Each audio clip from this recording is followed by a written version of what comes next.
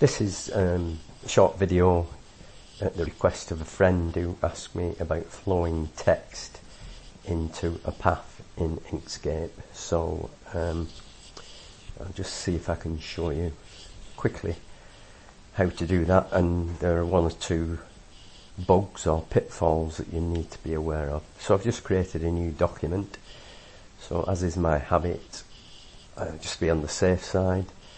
I'll just click on File and Save As, and where shall we put it? Put it in Videos,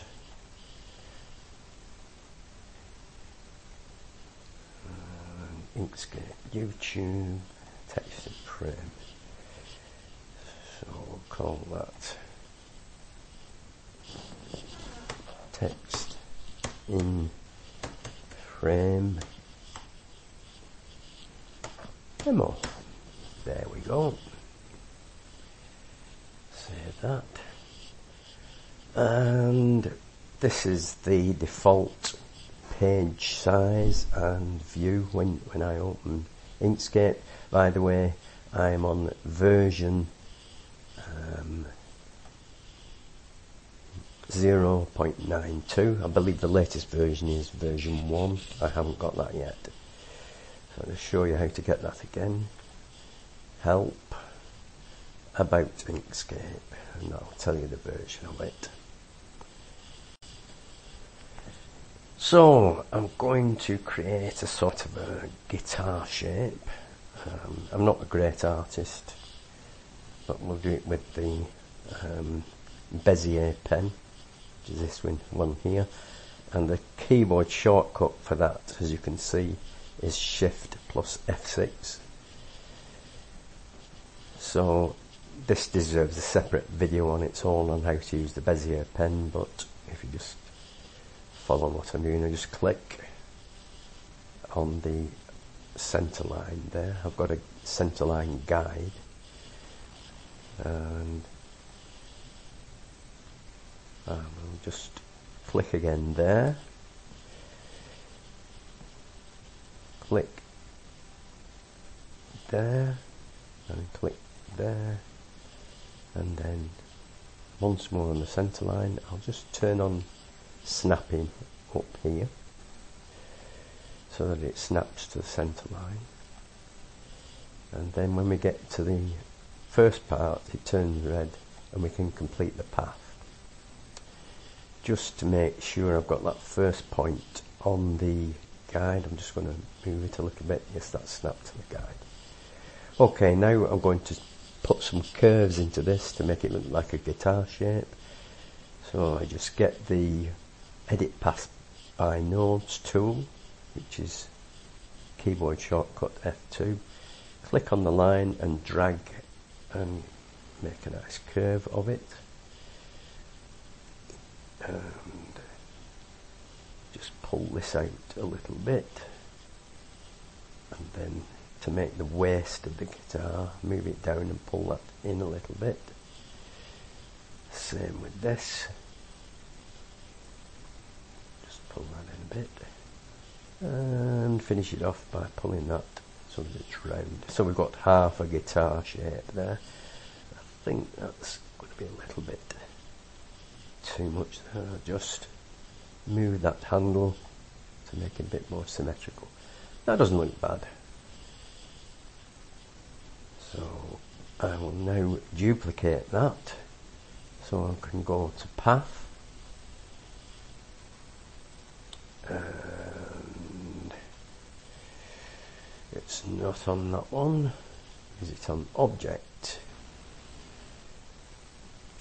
Maybe it's on Edit. Duplicate, it's on Edit, and the keyboard shortcut for that is Control and D. So now that's two paths, one on top of the other. Let's change the colour of it so that we know what's going on. If I zoom in using Control and the mouse wheel, you can see that it's got a stroke, or as you might call it, an outline. The width of it is 1. So if I click this button up here, that will flip it horizontally.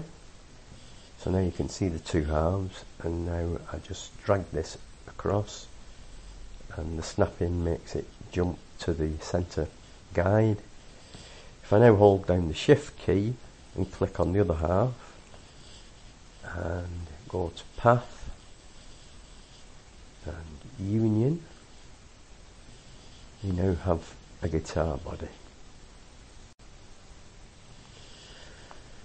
I'll just make that a little bit smaller, so I'll hold down Control key and click the handle at the corner, and that keeps the proportions the same for the height and width. If you don't hold the Control key down, you get this effect.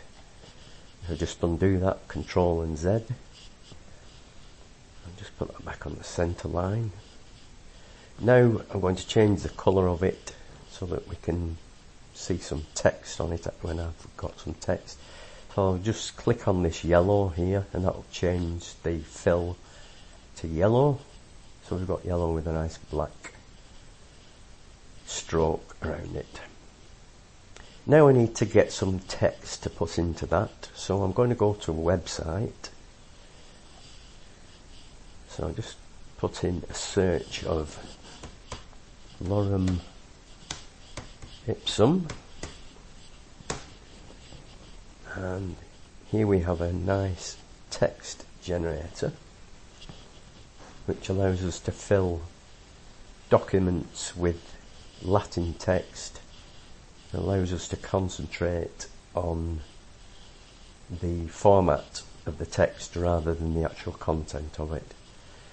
So down here you can generate some text, and it's saying I can generate 5 paragraphs.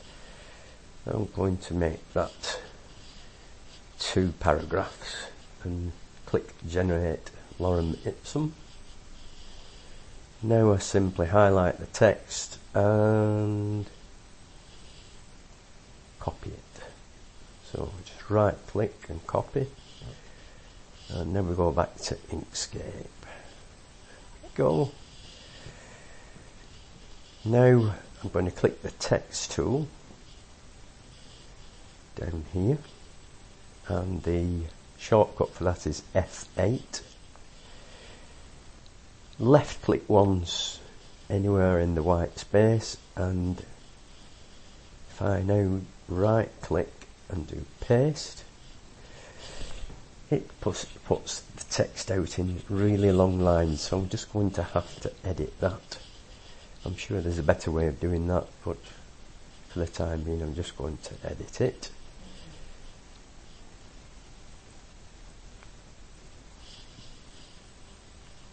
So I just zoom in and click once there and hit the return key, and I'm going to pause the video now while I finish this, because this is a little bit boring.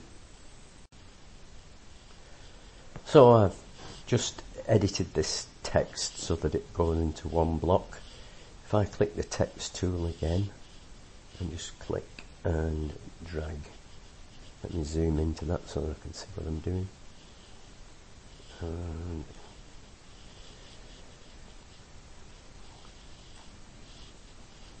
that is quite a big typeface, so I'm going to reduce that and make it 10.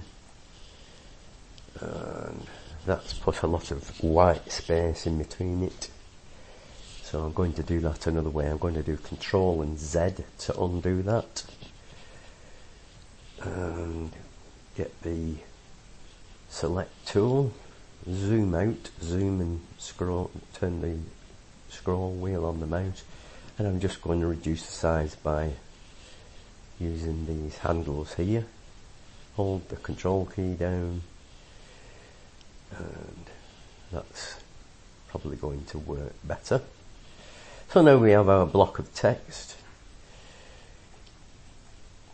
and just move that over there closer so that we can get it all in the screen. So what we do now is we select the path by clicking once on it. We hold the shift key down and click on the text. So we now have both of those selected. Then we go up to path, and we're supposed to click on, text, pardon me. And we're supposed to put on float into frame. Now last time I did this, it didn't work, and I found out why, so I'm hoping that it's going to fail to work again, so that I can show you some of the pitfalls. So I click on flow into frame, and it's made a liar of me because it's worked first time. The first time I did it, the text came into a sort of semicircle shape down here, and I couldn't work out why it hadn't flowed into the frame. And I found out that by slightly resizing the guitar shape, the text suddenly jumped into the guitar. So that's something to be aware of. I'm just going to resize it, just make it bigger. So I'm holding in the control key, and click on the what I've done there is actually make the text bigger. So I'm going to undo that, Control and Z. I'm going to click off and click the guitar shape and try that again. That's better. You can see as I change the size of it, the text flows nicely into it. But now it's left a gap underneath, so we can fix that. So I'll just turn the snapping off up here, hold the control key down, and that's just about got all the text in. But what I would like to do is put a nice border all the way around. So before I do that, I'm going to get the text tool again and highlight all of the text like that. And now I'm going to click on the justify button up here.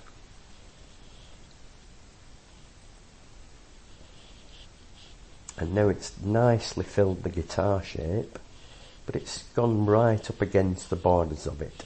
So there is a way to fix that. So to fix that, what we need to do is get the select tool. I'll just click off everything so that I deselect everything. I'm going to zoom in and make sure I select the text.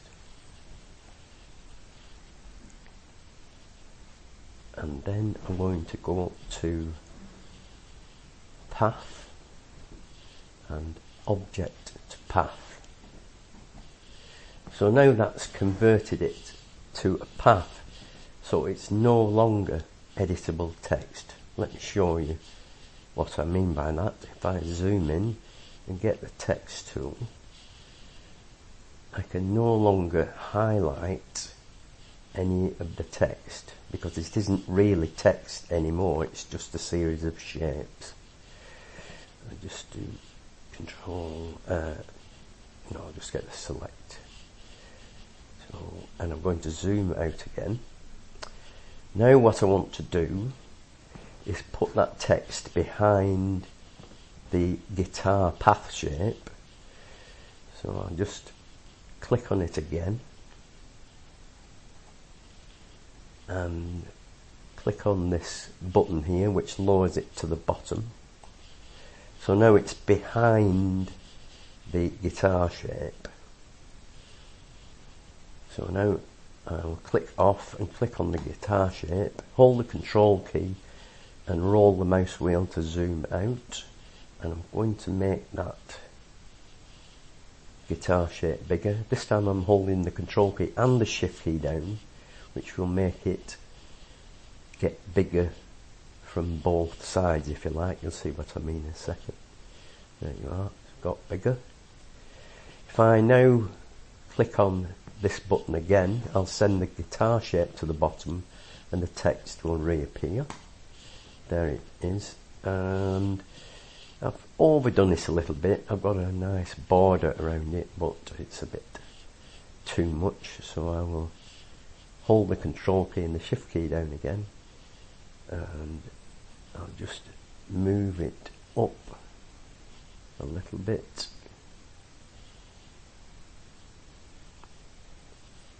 And